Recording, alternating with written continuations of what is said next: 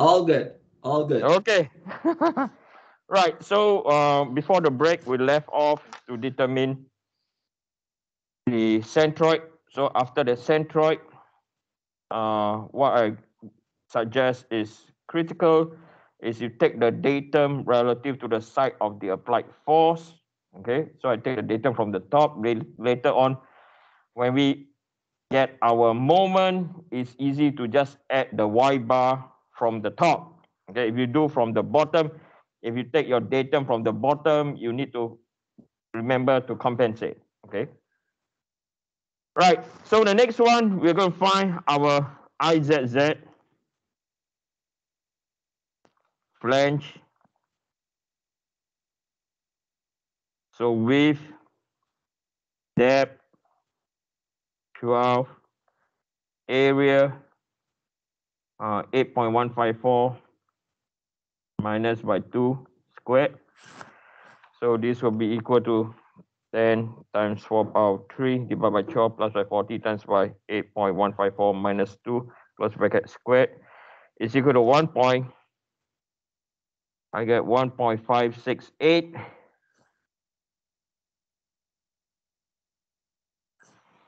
times 10 to the power 3 millimeter to the power 4. Okay.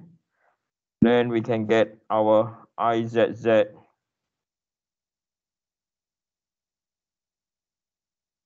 on the web for 16 to cube 64 8.154 12 squared.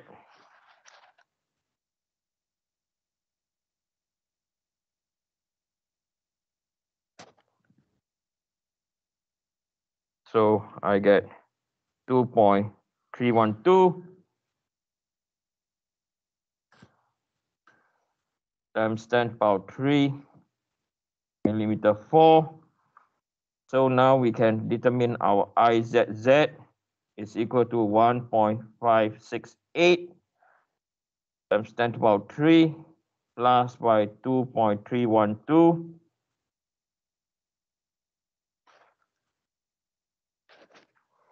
3.88 times 10 to the power 3 millimeter to the power 4, or you change to meter.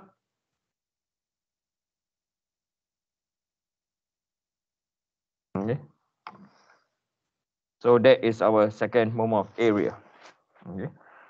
So the next thing, so if we go back to our formula that we're trying to use, is stress X is equal to P X over A plus or minus MZ over IZZ multiplied by Y.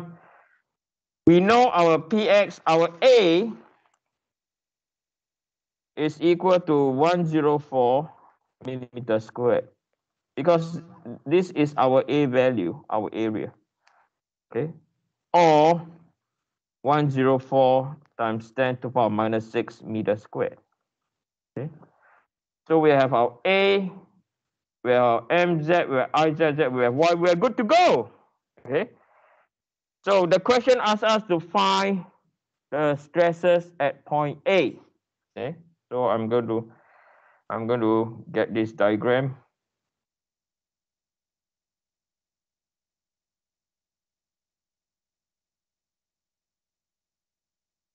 Okay, I'm going to paste over here so we all can see.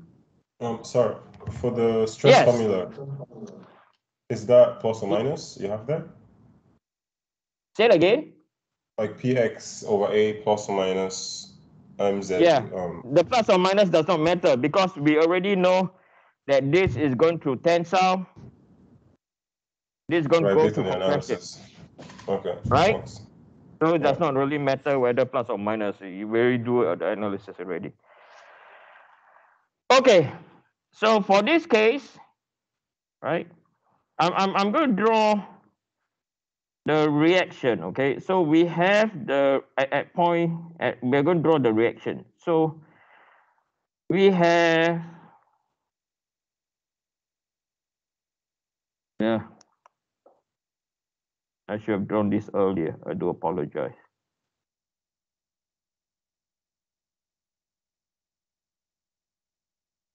Right. So we have 40. Is it 40? No, we have 400 Newton over here. So at this region which we are interested, this is also going to do a 400. Why is at that direction? Because of Newton's third law, right? Action equal reaction, same in magnitude, different in direction. And then we're going to generate a moment this way, right? Then we are going to have a moment this way also. So that's why at point D is going to be compression, point A is going to be tensile due to the moment, okay? What I'm trying to show down here is the 400 is going to induce a tensile, okay? So we're going to have stress X at point A will be equal to Px, which is equal to 400, positive, because it's going to induce tensile, divide by the cross-sectional area, right? And point A, the bending moment is going to induce tensile, so it's plus mz. Did we find mz? Not yet. So mz is going to be 400 multiplied by 50 millimeters or 0.050 plus by 8.154 times 10 to the power minus 3. Okay. So why is that? Because if you look over here, right, this is the 50, and then to the centroid is equal to 8.154 times 10 to the power minus 3 meters. Okay. So that's why this is critical, yeah? This is important. Okay. So from here, you multiply by y, which is equal to 8.154 times 10 to the power minus 3. Then we divide by IZZ, 3.88 times 10 to the power minus 9. Okay. So this will be equal to 400 divided by 104 power minus 6.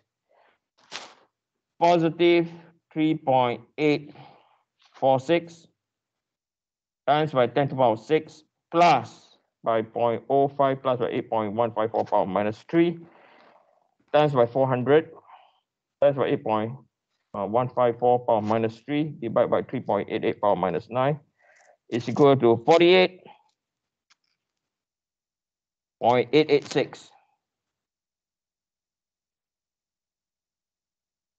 times 10 to the power 6. So stress X at point A is equal to 52 positive 52.732 times 10 to the power 6 Pascal.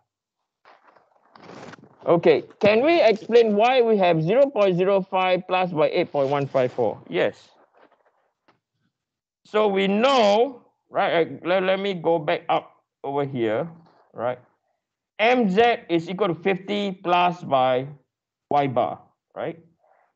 So mz, if I convert to meters, this is equal to 400. Oh, sorry, this is times, not plus. I do apologize. So this is 50. Okay, so 0.05 plus by y bar.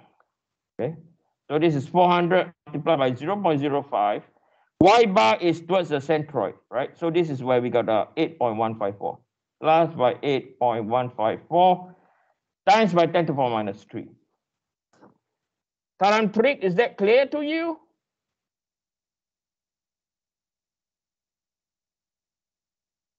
The student asked why we have to plus for the moment. Current trick, are you okay? Or say something or just put thumbs up so that you are clear. Do we always take the distance from P? Yes, we do. Okay. Then from here, we found at point A. Then next we want to find stress X at D. So the axial load is still the same. Then plus, the only, we know that no more plus, okay? We know that this is going to induce a what? Compression. So minus by 400 multiplied by 0.05 plus by 8.154 times 10 to the power minus 3. Then divide by 3.88 times 10 to the power minus 9. Now, the y is different now, okay? Because this is 20 millimeters. We know the distance from here to here is 8.154. So the distance from here to here, from the centroid to point D, is 20 minus by 8.154. So 20 minus by 8.154 is equal to 11.846.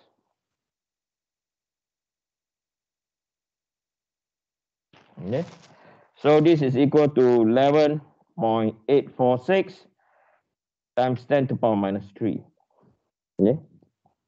So this is equal to 3.846 times 10 to the power 6 minus, so 400 or 0.05 plus 8.154 power minus 3 times by 400 divided 3.88 power minus 9 times by 11.486 power minus 3 is equal to minus 71.02 times 10 to the power 6.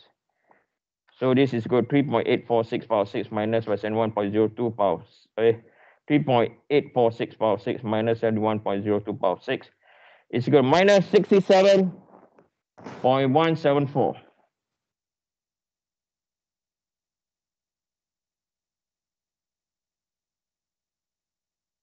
Okay, it's straightforward. The only thing you have to be careful is the moments. Okay, you have to include the what? The centroid. Yes.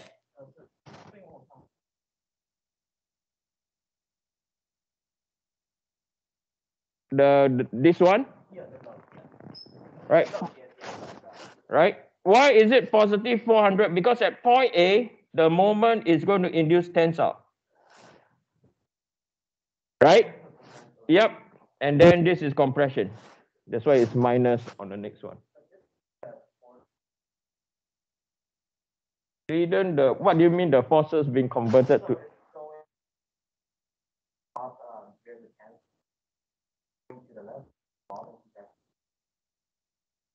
Left and right. Yeah, so from the top and Now, sorry, this is a cross-section view. This is not. oh, okay. Okay, sorry, because I was trying to explain. So this view, the transformation is Z, Y, rotation about X. This one over here, my bad, okay, because I'm showing the axial load. This is X, Y, rotation about Z. Okay. Right. Okay. So now, how about online? You're okay with that? It's not that bad. I mean, you guys have done shear force already, shear stress. That's the worst of the worst. This is just Mickey Mouse stuff for you guys now, okay? So now we are going to find the position of the centroid. Okay, we're going to find the position of the centroid. So we're going to sketch. Okay, I mean, you can use the formula for it, but I rather use simple math to do this. Okay, we're going to apply high school math. Okay, so now I'm going to change this. Okay, so we are going to draw our x-axis. We're going to sketch the stress distribution basically.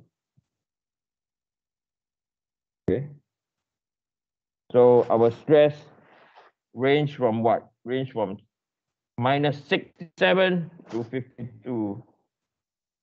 So I'm going to call this our minus 70, 60, 50, 40, 30, 20, 10, 0, 10, 20, 30, 40,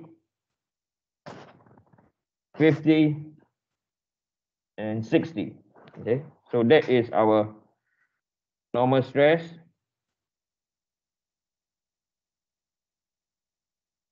And then we are going to have our distance.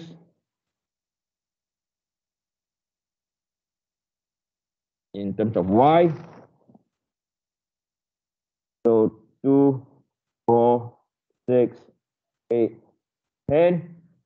Minus 2, minus 4, minus 6, minus 8, minus 10, and minus 12.